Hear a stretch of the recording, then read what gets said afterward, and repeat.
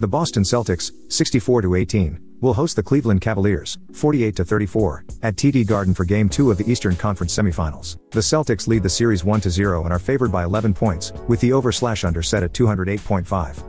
In Game 1, the Celtics dominated, winning 120-95. Donovan Mitchell led the Cavaliers with 33 points, but it wasn't enough to overcome the Celtics' balanced attack. Boston shot 48.9% from the field, with Jaylen Brown scoring 32 points on an efficient 12 of 18 shooting. The Celtics also controlled the boards, grabbing 55 rebounds compared to Cleveland's 38. For the season, the Celtics are averaging 120.6 points per game while shooting 48.7% from the field. Defensively, they are allowing 109.2 points per game and holding opponents to 45.3% shooting. Cleveland, on the other hand, averages 112.6 points per game on 47.9% shooting. Defensively, they give up 110.2 points per game on 46.3% shooting. Given the Celtics' strong performance in Game 1 and their home court advantage, they are likely to win Game 2 as well.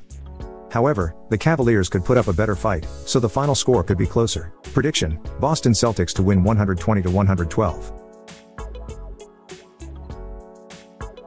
The Oklahoma City Thunder, 57-25, will host the Dallas Mavericks, 50-32, at Paycom Center for Game 2 of the Western Conference Semifinals. The Thunder lead the series 1-0 and are favored by 3 points, with the over/under set at 214.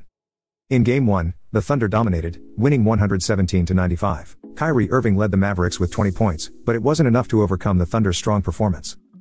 Oklahoma City shot 44.9% from the field, with Shai Gilgeous-Alexander scoring 29 points. The Thunder also controlled the boards, grabbing 52 rebounds compared to Dallas' 39.